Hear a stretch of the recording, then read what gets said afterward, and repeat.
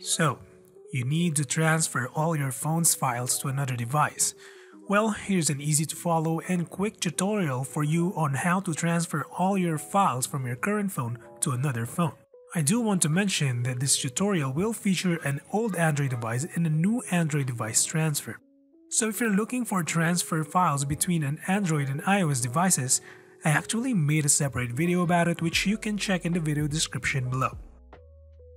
For this video, I have an old Samsung Galaxy Note 9 that I've been using for the past 3 years, and on the other is the new Realme GT Neo 2. As you can see, the GT Neo 2 is fresh from its first boot up. I did not connect any Google account to it, nor is it connected to Wi-Fi. It's basically empty. Later on, we'll transfer all the files from the Galaxy Note 9 to this phone. So the program that we're going to use in this video is the one from DrFone called Phone Transfer. If you're not familiar with DrFone, they are under the same umbrella as the creators of Filmora, which is Wondershare. DrFone is basically an all-in-one toolkit for everyone who needs mobile device solutions. Phone Transfer is just one of the tools we're going to use to transfer data. Other tools include unlocking your screen phone if you forget the password, recovering deleted data, backing up data, and even transferring WhatsApp data. If you want to know more about DrFone and its other tools, I will leave the links in the description box below. As for Phone Transfer, the program transfers all types of data including contacts, messages, files, and even calendar notes with a single click of a button. So to start things off, we need to download DrFone. The installation process is pretty simple. If you follow the video, you'll be able to install DrFone on your computer easily. Once installed, just leave Phone Transfer open.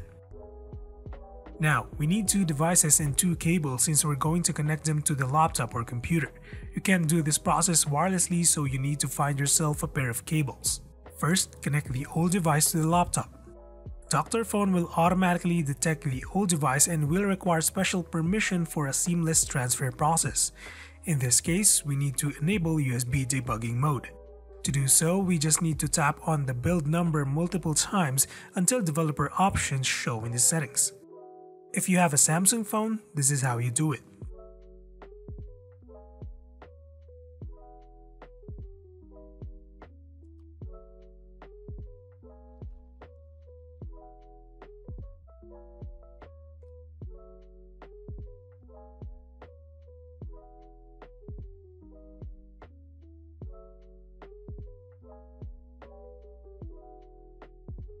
Next is the old device. The process is pretty much the same. Enable USB debugging in the developer settings. If you can find the developer settings, here's how you do it on a Realme device.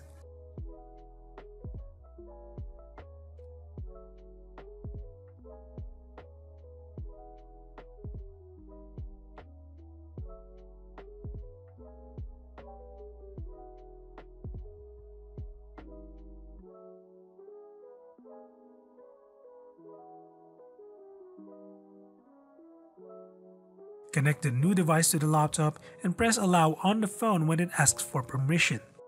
Once DrFone recognizes the new device, we can start choosing what files to transfer. Simply put a check mark on the boxes of the files you wish to transfer and press Start Transfer. Do take note that some apps won't successfully install and will require some user interaction before the transfer process completes. I'm not sure what's the reason behind it, but I recommend taking note of the apps that weren't transferred so that you can manually install them later on. DrFone will require both the old and new devices to switch the default app to its own messaging app, which is called Connector in this case. This step is required so that your messages will be transferred to the new device. Once the transfer is complete, we can now check the new device with the transferred files. And that's it.